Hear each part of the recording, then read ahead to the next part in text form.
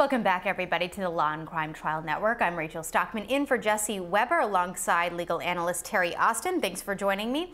And we're live back inside that case in Tennessee against Eric Boyd. It looks like a police officer has taken the stand. We were just hearing from a member of the Marshal unit who had been part of the task force arresting some of the defendants. Now it looks like a police officer is just introducing herself.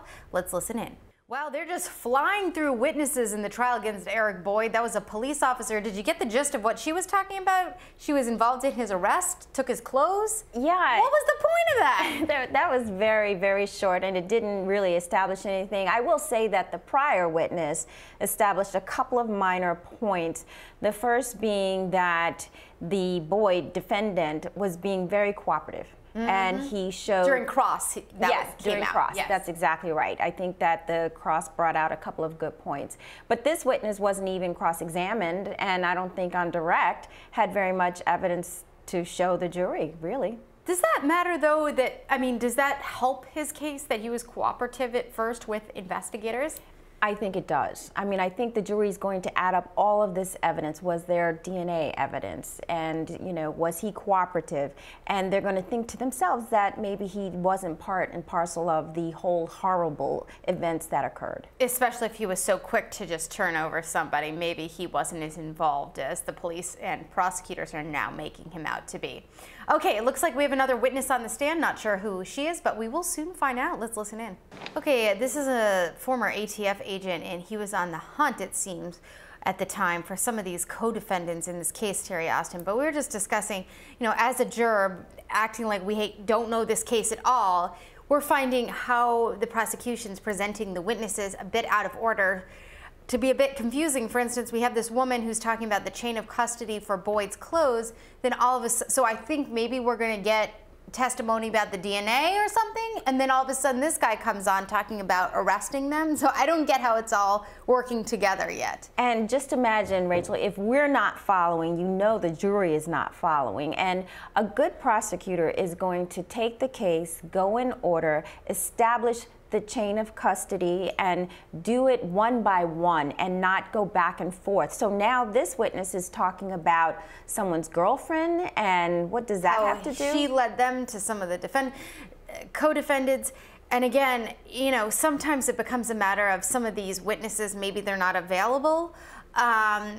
When you have to go on the order, you have to go. But especially when you have these short witnesses just giving one little teeny part of the piece, and you kind of want to see the full picture, it gets very confusing. I couldn't agree more. And hopefully during the closing, which is some time away, but hopefully during the closing, the prosecution is going to put this all together for the jury. And that's the prosecution's job, certainly. Okay, so we're going to take a quick break. When we return, we'll take you back inside the case against Eric Boyd. Stay with us here on Law and Crime.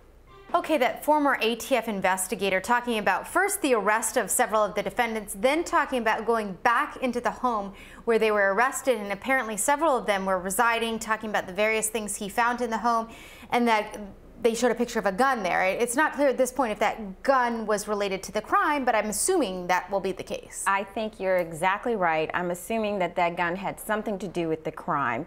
He said that he looked around, he found a pocketbook, and there was evidence in the pocketbook that led back to the crime. He didn't say exactly what was in there, but what he's trying to do is piece it all together and make it clear that they were at the crime, then they all went to this house that was owned by this woman, Hayes. They all stayed together there, and there's evidence of the crime in that house. Inside that house. Okay, we're going to get in a quick break as he continues to go through evidence. We'll be listening carefully, take you back to Tennessee in just a few minutes. Stay with us.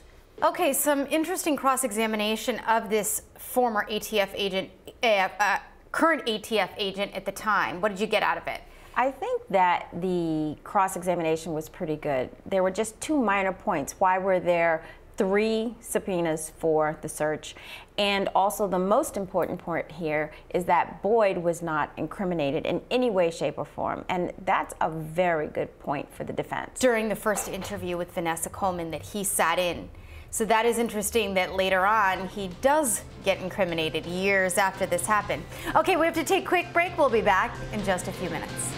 The Eric Boyd trial is on a recess, about 15 minutes. As soon as it's live, we'll take you back there. In the meantime, though, let's play some testimony from yesterday. Interesting, from a residential driver for Waste Connections. He's an important witness in this case because he was there on the block of the Shipman house when the alleged murders happened. And he testifies to the fact that he noticed some very suspicious activity. Take a listen. We're listening to Xavier Jenkins, and in a way, he is a crucial witness in all of this, not involved at all. But he says he saw the 4Runner and 4 people inside the vehicle the night that these murders occurred. He seems to have a very good memory, Terri Austin. He had an excellent memory, and he was very cooperative, and the police officer showed him a lineup of the cars, 6 pictures, and he very clearly identified the one he saw with the pinstripe. So I think he's being a good, witness for the prosecution here. And why is it so crucial that the police are able to put that vehicle in the driveway at the house that night? It's crucial because it's showing that these 4 men were there in the vehicle. He identified the 4 men, and these cars that were at the house, one was the cars of the deceased now, and so that's why it's important to show that these men were carjacking. Absolutely. Okay, let's continue to listen. There's one of the vehicles you just saw there on your screen, but let's continue to listen to more of his testimony. Wow, so that was getting a little confrontational there with the attorney. Him really saying he adamantly, if he had his choice, wouldn't want to be involved in this whatsoever. He doesn't want to watch the coverage. I mean, I don't really get the point of why that all occurred, though. I mean, do you understand? Rachel, you are hitting it on the head once again. Thank you. Yes, absolutely. I don't know why under cross-examination here the defense would want to talk about, did you see coverage of this?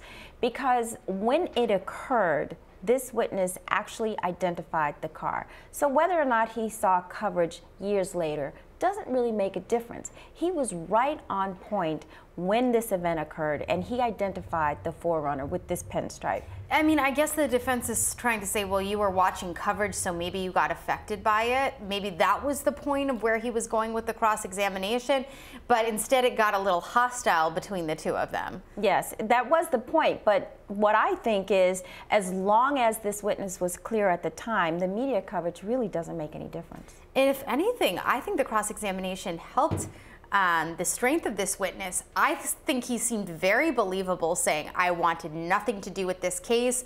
I'm not here to become famous. I'm not here.